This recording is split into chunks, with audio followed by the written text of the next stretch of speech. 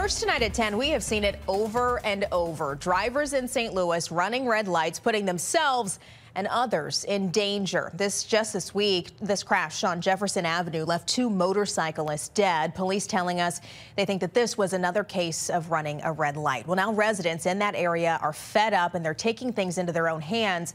Our John Kipper explains. This intersection just always has a lot of traffic and a lot of problems. Derek Kilgore with the Benton Park Neighborhood Association bemoaning the intersection at Arsenal Lemp. People, they don't really care. An intersection not as busy as some of the more notorious intersections in town, but one that illustrates bad driving in the city of St. Louis.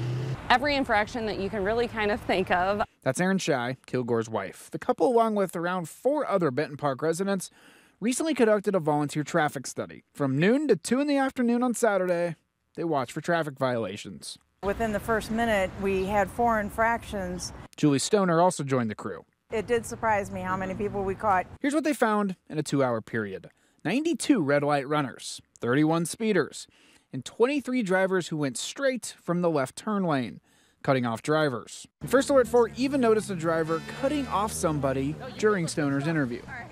Now, Kilgore says to help alleviate some of the issues at this intersection, the city did add this bump out recently, but you can tell it's already well worn from drivers going on top of it. Within days, that side was already torn up. Kilgore's crew will come back to the intersection one more time to get more videos of illegal driving like this, and then present their results to the city. I'd just like to see some sort of enforcement or improvement or get someone in to look at redesigning the intersection. All with the goal to avoid incidents like in April when Gus's Pretzels was smashed by a vehicle.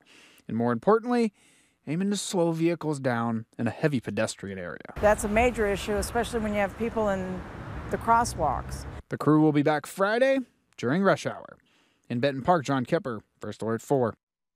Kilgore also says if the city doesn't listen, they'll continue to do these studies and present evidence until they do.